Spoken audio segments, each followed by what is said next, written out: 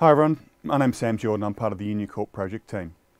From next Monday, the 10th of July, works are going to start on the very exciting Union Court project. These changes will be gradual and over the balance of the next 3 to 4 weeks. We're going to talk you through some of these today and progressively over July. So important changes that will start from next week. There will be some isolated works that happen in the Arts Centre, as well as the beginning of a fence line that will run along Sullivan's Creek. University Avenue will remain open and you'll be able to access either side of Union Court.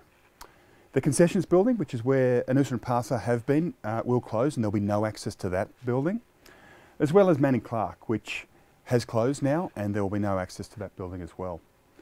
Some water main works that started last week will continue over on Kingsley Place, and some stormwater works near the Meadow and Chifley will also start next week. Chifley will obviously still be open and will be open throughout the project. The other big change that's going to happen as of next week is the pop-up village is going to open.